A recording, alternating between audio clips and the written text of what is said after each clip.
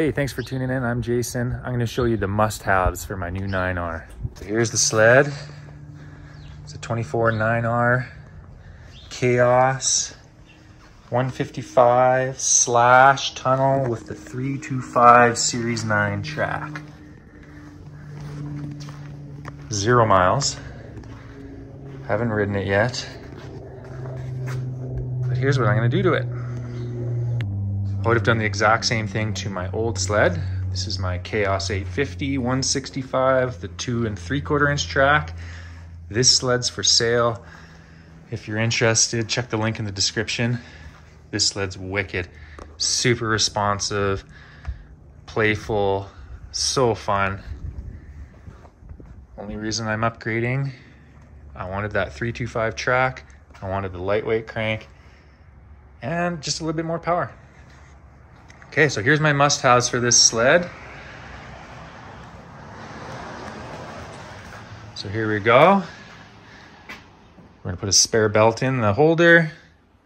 This is the ZRP brake master cylinder protector.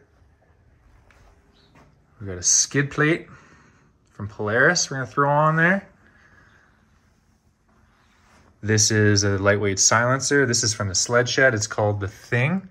And you'll notice this interesting area here, that's for the cooker. I ordered a new cooker because the old one was starting to wear out a bit. And then we're gonna throw on the Brandt tunnel bag. This is size large. It's definitely used. You can see on our last ride, we were riding in some mud at the very end. Going back to the cooker, I mentioned that I ordered a new can and I just got it in the mail. This is from Boulder Sled Shed out of Revelstoke. Great people to deal with. And I noticed it had 2 things in the package I wasn't expecting. So in the first paper bag, we have the new cooker. It's pretty sweet.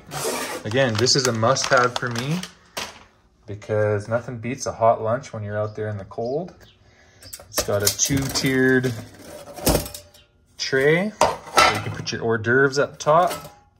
And you put your main entree in the bottom. It's a little taller. So this was a surprise. What was in this second bag? Was not expecting this. They threw in some little cooker trays.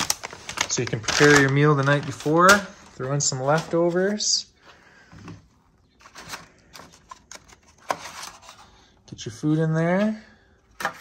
That fits in the bottom, perfect. So yeah, it's the little things. I was not expecting that, but man, that made me happy because I ran out of these. This winter, I think I'm gonna try to reuse them if they don't get burnt up too bad, like if you had spaghetti sauce that burns up or whatever. Yeah, stay tuned to my channel if you wanna see some snowmobile cooking by Jason. I'll be sharing my meals throughout the winter. It's actually a huge deal for me. And that's pretty much it for must-haves for me. I run my sleds basically bone stock. They're so good these days. You don't really have to add much more to them. Okay, one other thing I'd add, not really a must-have. Take off that gas cap and get yourself one of these from Powder Freaks out of BC.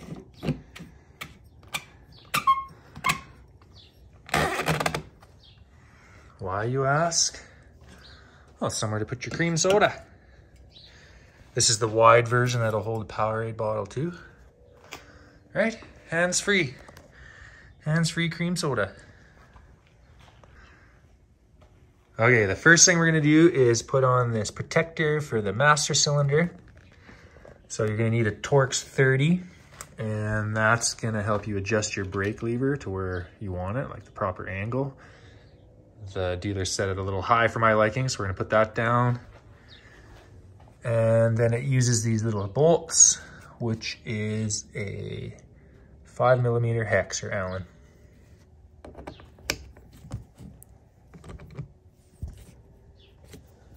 For scratching it. I'm a trigger finger brake operator. Some of the guys use their middle finger. I like the first finger, so I want to move my brake in a little bit. down. There. On the 850, I ended up moving the reverse in just to protect it. So I think I'm gonna do the same thing on the new one. There it is. So I moved the reverse switch from here to over here, and I just thought if a tree or a branch or something came this way, it would maybe glance off the protector and not knock that reverse switch right off, or break it. I just gotta put my wire straps back on. Next up is this tonneau bag. Slides in there. Looks like we're gonna use these rear tunnel spots here. It's pre-drilled from underneath, so I just have to poke a couple holes and we'll put the mounts on. Okay, so underneath here, under the tunnel, you can see where there's 2 holes. Here and here. Just gonna puncture that, poke those through.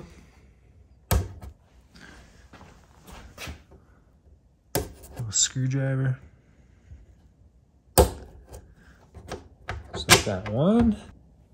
There's another one.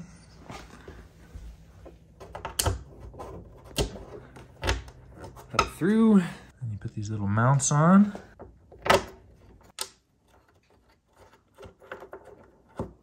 With a 16-inch wrench.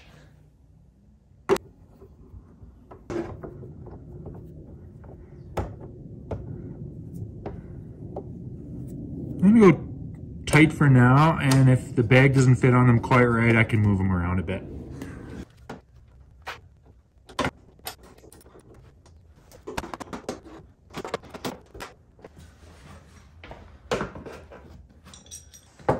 Oh yeah, never mind. I just had too far forward. There. That is on there. Open it up. I'll have to put my other essentials in here a little later. Nice. Okay, next up, we're gonna put the skid plate on. So we're gonna have to pull the hood off. We're also gonna have to take this bolt out. It's a little tough getting underneath there. In the past, I would tip the sled right on its side, but you just gotta be careful because you might scratch your nice spindles and this part of your rail here. So I'm actually just gonna lift the sled up onto some blocks and lay on the ground and screw it in.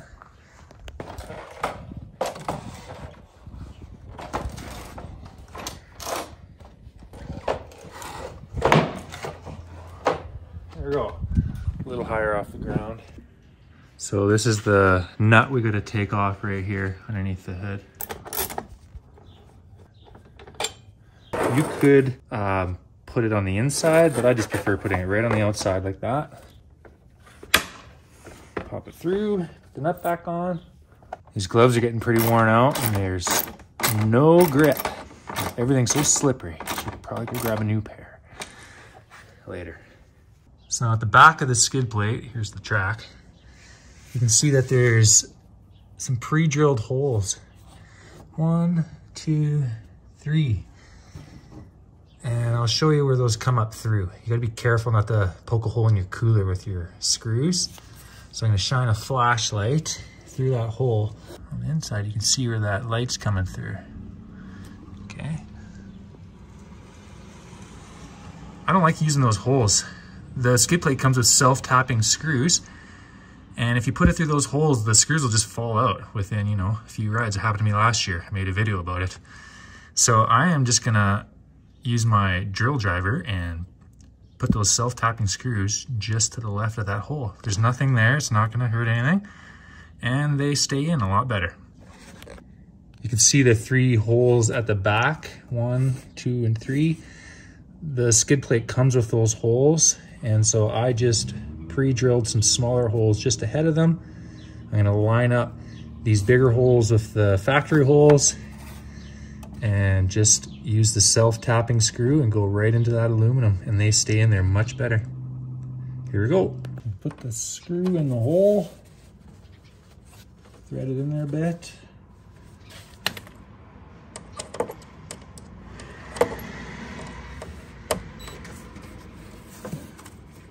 Line it up.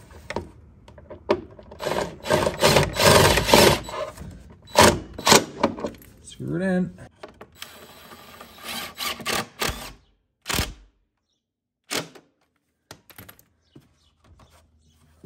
Feels pretty good.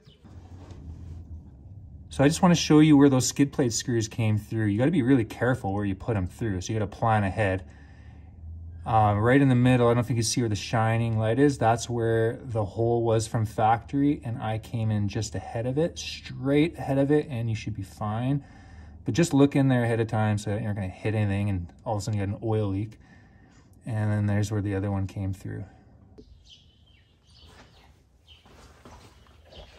Okay, now we're going to pull this stock muffler and put the new one on, the lightweight one. So first thing you're going to want to get is a spring puller. You're going to need a 17 mil wrench to get this exhaust sensor off. I need a 13 mil as well, and I'll show you why in a little bit. And always safety glasses whenever you're pulling springs. That is tight. And pull the sensor, tuck it away. This pipe spring off. There's another one right here.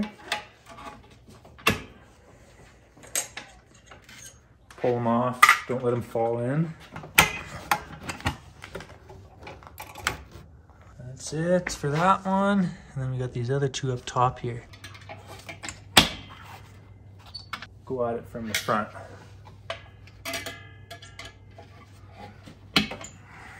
No biggie. Pull that off. There we go. Pull it out. Separate it from the pipe first. Pull it out.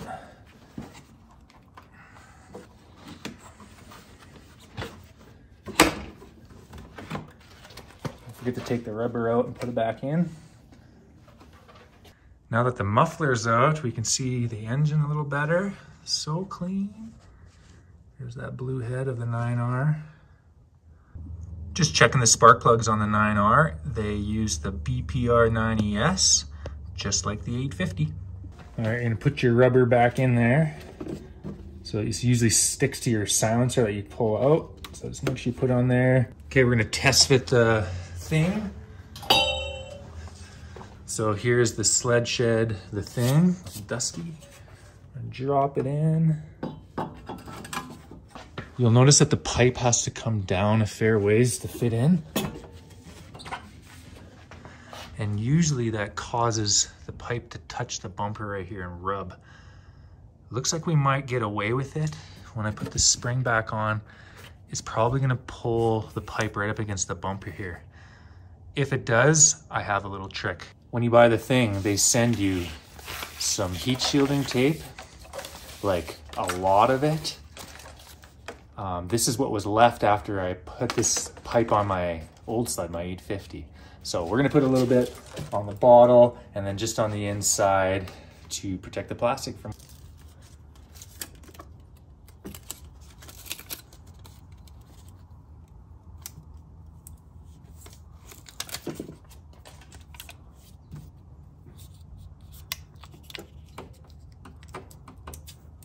Sticky stuff. Really pretty good. Okay, there we go. Heat shielding complete. Let's fire it up.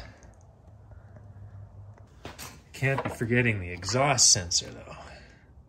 Oh, won't fit. We need some more length. So we're gonna cut this zip tie.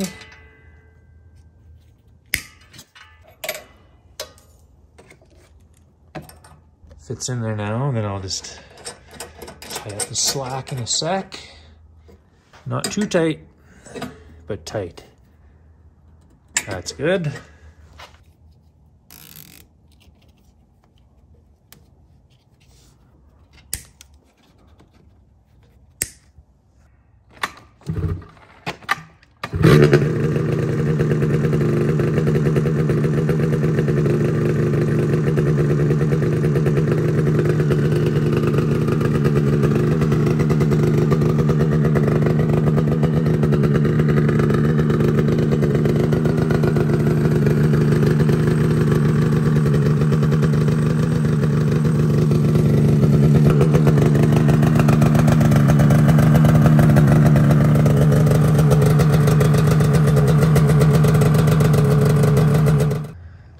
so after starting it up, I noticed that that pipe is going to rub. It has moved just from idling it for a minute.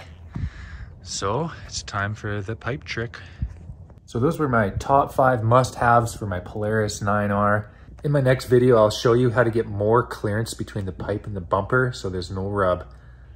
Make sure you hit subscribe so you don't miss the video. Hit that like button, and we'll see you in the next one. What you up to, man?